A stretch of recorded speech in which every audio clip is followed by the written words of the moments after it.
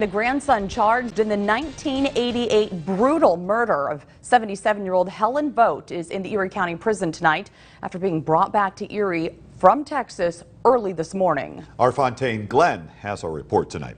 55-year-old Jeremy Brock leaving the Erie police station Wednesday morning after his arraignment in front of District Judge Paul Bizzarro. Brock is being charged with criminal homicide, first and second degree murder, aggravated assault, robbery, burglary, and tampering or fabricating physical evidence.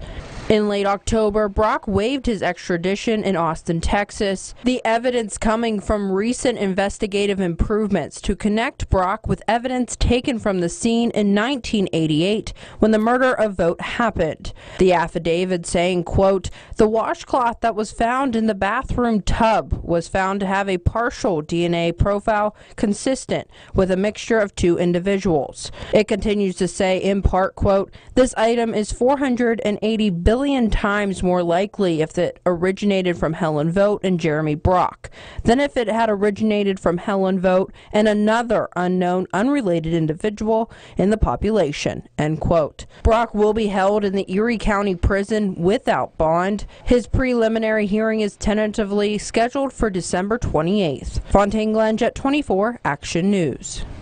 Well, coming up tomorrow, you can watch our exclusive jailhouse interview with the suspect, Jeremy Brock. That's Thursday night right here on Jet 24 Action News at 5, 6, and 11. It's Jennifer Mobilia's exclusive interview.